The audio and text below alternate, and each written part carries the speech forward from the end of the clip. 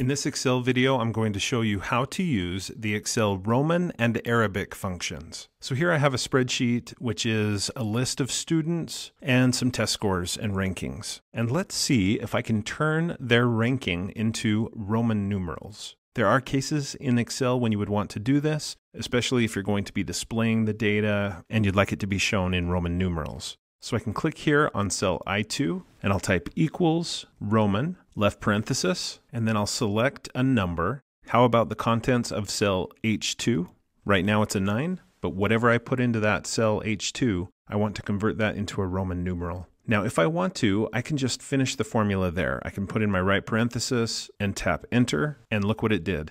It converted 9 into Roman numerals. Now, because I'm working in a table, that formula using the Roman function was automatically applied all the way down the table. But what if my data wasn't in a table? It was just a range. Let's try it there. So I'll type equals Roman, left parenthesis, I'll choose H2. And while I'm at it, I want to show you that there is another option that you can work with. After your number, you can put a comma, and then you can enter your preference for what type of Roman numerals to use. Most of us are familiar with the classic Roman numerals, but there are more concise, shorter, simpler versions of the Roman numerals. So if you want those simpler, shorter versions, go ahead and try these out. They'll look a little different than what you're typically used to. For example, I'll choose simplified this time. So I'll just double click on that, put in my right parenthesis, tap enter. It still looks the same to me, but when the Roman numerals get higher, you'll notice that it really is simplified and shorter.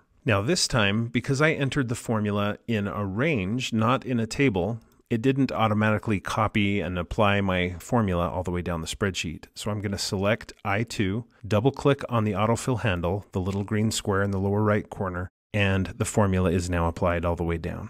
So that's a nice function to know about and to be able to use. But in my opinion, it's more common, instead of wanting to go from Arabic into Roman numerals, it's more common to want to go from Roman numerals into typical Arabic numbers. So let's try that. Here in cell J2, I'll click, I'll type equals Arabic, left parenthesis, and select some text. I should put in my right parenthesis, but you don't really have to. Tap enter, and it's converted the Roman numerals back into Arabic numerals. I can double click on the autofill handle to apply that down the spreadsheet, and we're back into the same numbering that we had here. I can also do that in the table. It will be even faster in the table. I'll just tap enter, and it's applied all the way down.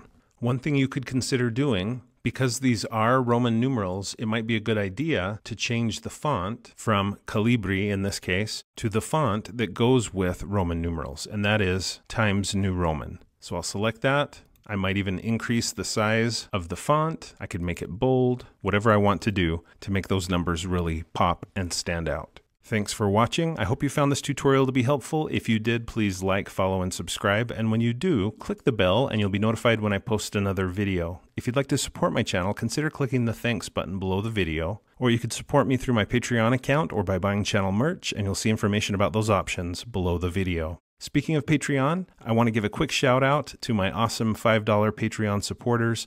Thank you so much for all you do. I really appreciate your support.